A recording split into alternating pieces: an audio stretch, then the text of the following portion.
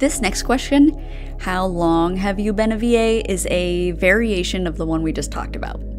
The reason, though, that this gets its own lecture is because it's very important to nail this one, especially if you are a brand new, never had any clients before VA.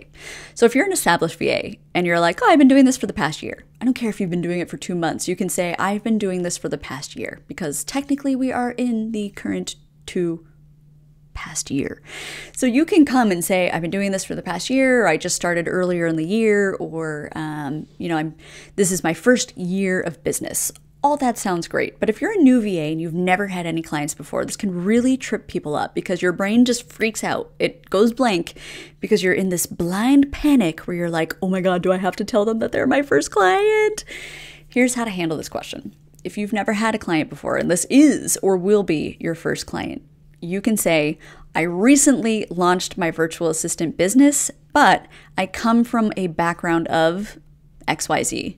And then include things that you've done in your previous jobs, previous careers, or if you're a new graduate from college, include things that you studied in college that are relevant to your VA business. Here's a totally appropriate answer to this question.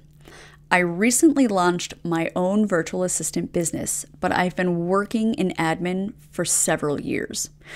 You do not need to get any more detailed than that. Clients aren't actually looking for your entire work history. They just want to know casually if you've done this before or not.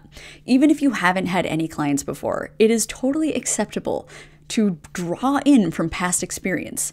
If you've had admin experience, if you did great work in university, whatever it is, think about all the things that you've learned to do to get you this far. Clients don't need to know your history. You don't actually ever need to say that, actually, I've never done this before and you're my first client, because that might scare them away. So be confident. Remember, you're always going to want to ask yourself, how can I make myself look helpful and like a good fit for this client? So even if they are your first client, it is totally acceptable to say, I just launched my business, but I have the experience. So moving on. How are you today? Like, basically you answer it in one sentence and then you move on.